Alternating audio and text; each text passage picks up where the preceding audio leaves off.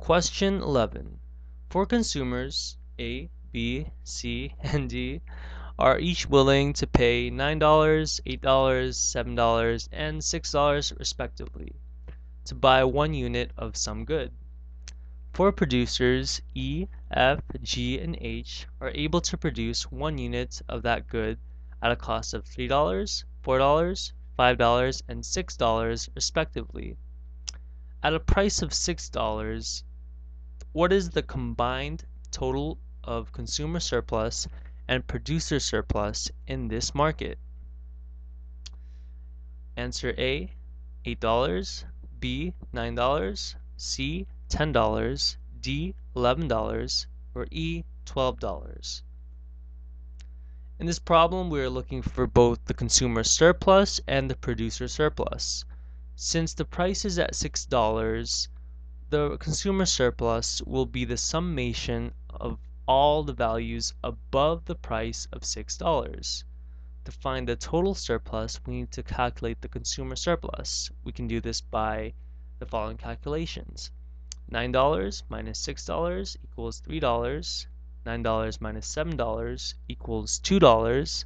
$9 minus $8 equals $1. So the total consumer surplus is going to be $3 plus $2 plus $1 equals $6. Now we look over to the totals. Now we have to find the total surplus of the total producer surplus, and we can calculate this by the following numbers.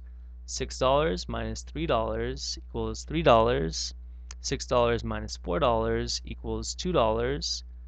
$6 minus $5 equals $1.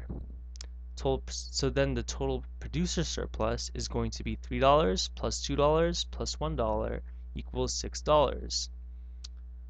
How am I getting the producer surplus in this problem?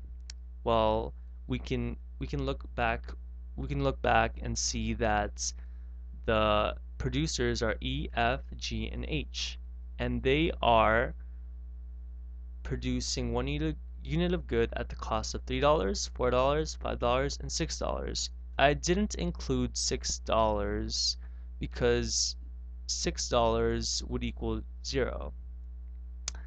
And you just subtract what you basically do is you subtract the price of $6 minus the cost that is the cost of producing 1 unit of that good for each of the producers. So now we're going to look at the total surplus for both consumer surplus and producer surplus, which is $6 and $6 equaling out to be $12. Therefore, the correct answer is E, $12.